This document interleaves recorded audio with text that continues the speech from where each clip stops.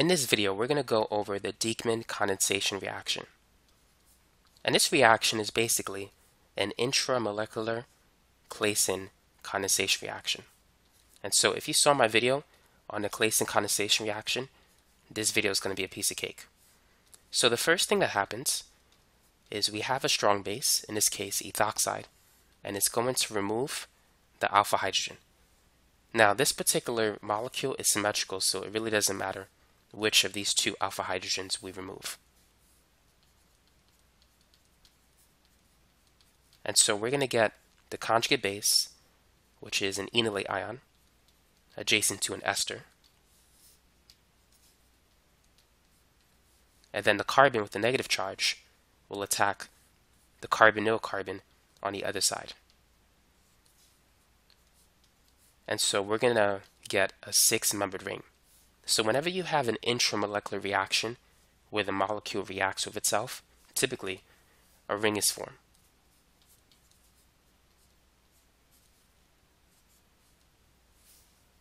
So let's call this carbon 1, 2, 3, 4, 5, and 6.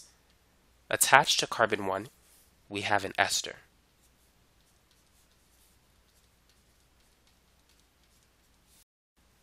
Now, attached to carbon 6, we had a double bond between the carbon and the oxygen atom, but now we're going to have a single bond with the oxygen bearing a negative charge.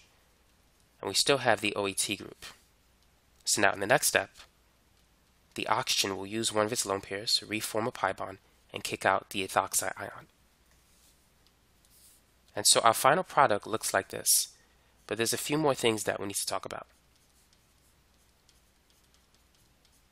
And so what we have is a beta keto ester.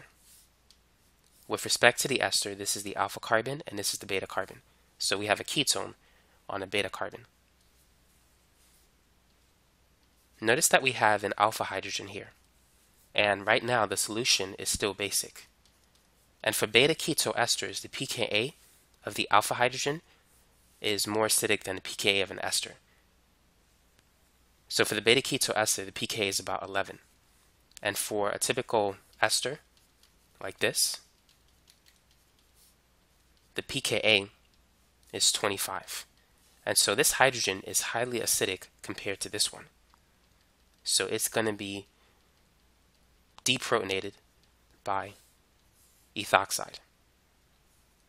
So under basic conditions, this is going to be our product.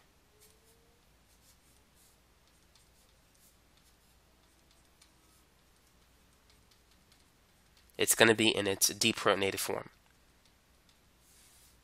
So to get this product, to make it stable, we need to acidify the solution. And so the carbon with the negative charge, let me use a different color, is going to grab a hydrogen. And so that's how we can get our final product. First, we need to produce this under basic conditions and then acidify the solution so that we can isolate this product. And so this is our beta keto ester.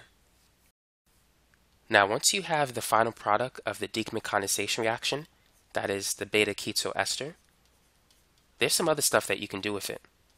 For instance, if you react it with H3O+, the ester functional group will be hydrolyzed into a carboxylic acid. And so we're going to get this product. Now, whenever you have a carboxylic acid that is 2 carbons away from a carbonyl group, such as a ketone, decarboxylation can occur if you heat it. So if you heat it, CO2 will be removed. And basically, you just got to take off this group. So you're going to lose this hydrogen, but this bond or this group will be replaced with a hydrogen. Right now, there's 1 hydrogen here, but there's going to be 2. So the end result after decarboxylation is you lose the carboxylic acid functional group, and then you just get a ketone. So now we have 2 hydrogens as opposed to 1 hydrogen. Now, for the sake of practice, let's try another example.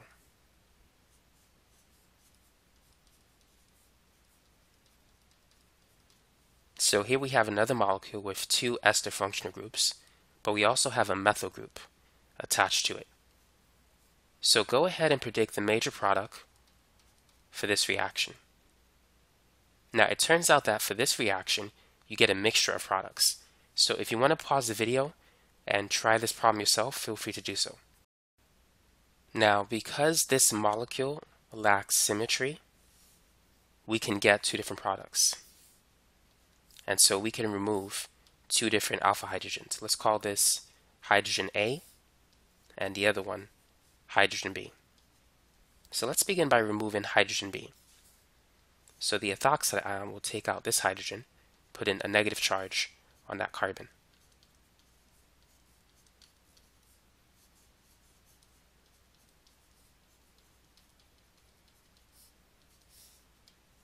And so here's the carbon with the negative charge, and then in the next step it's going to attack the other carbon just like before.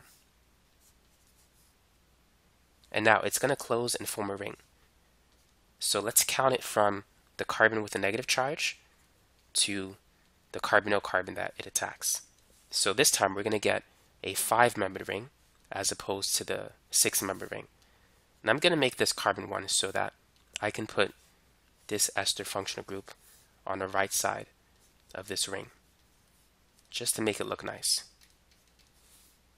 And I'm going to count it in a clockwise direction so that on carbon 5 on the top, I can have the oxygen with the negative charge and my OET group.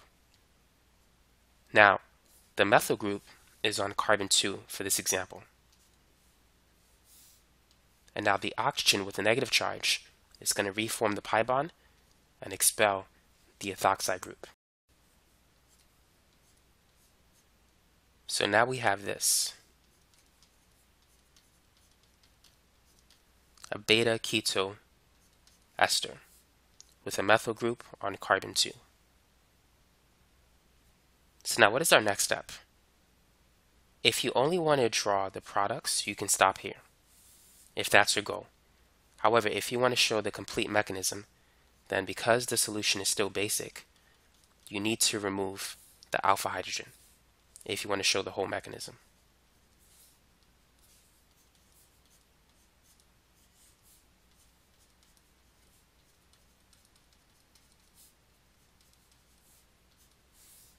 And so now we have a carbon with a negative charge. And to get the product that we want, let's acidify the solution. And so now we have the product.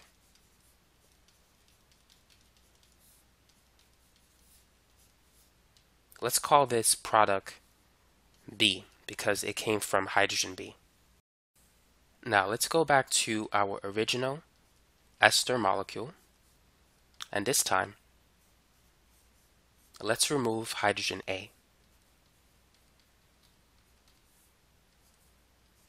So here's hydrogen A. And let's use ethoxide to take it off.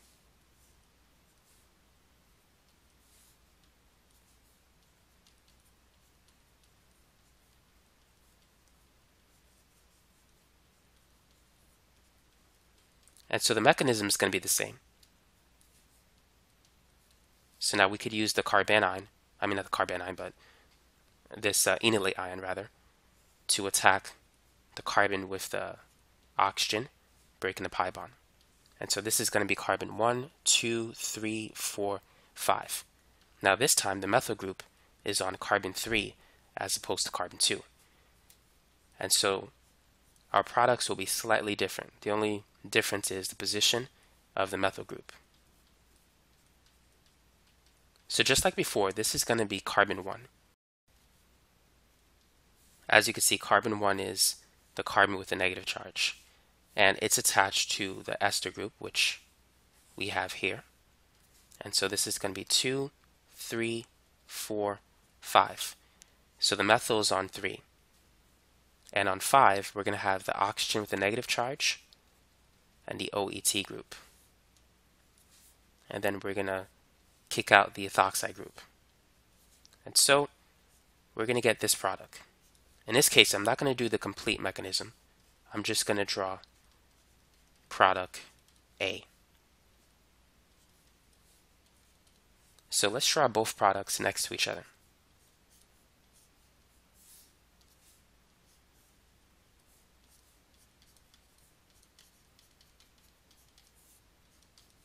So for product A, the methyl group is on carbon 3 if you count it from the ester, or if you count it in this way, I guess you could say carbon 4. So that's product A. And product B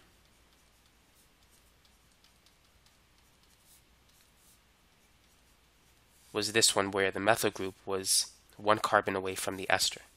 So as you can see, we get 2 different beta keto esters if we use the Dieckmann condensation on a molecule with 2 ester functional groups, and if that molecule is unsymmetrical. Now, if we add H3O+, we're going to get 2 different carboxylic acid molecules.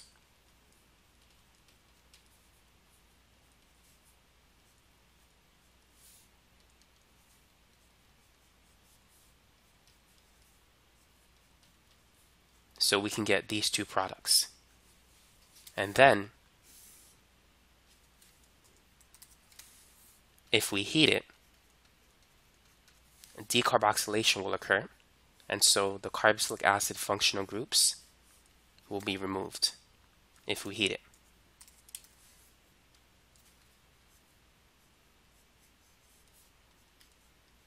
So notice that these 2 products are now identical. So after decarboxylation, we only get 1 product in this reaction.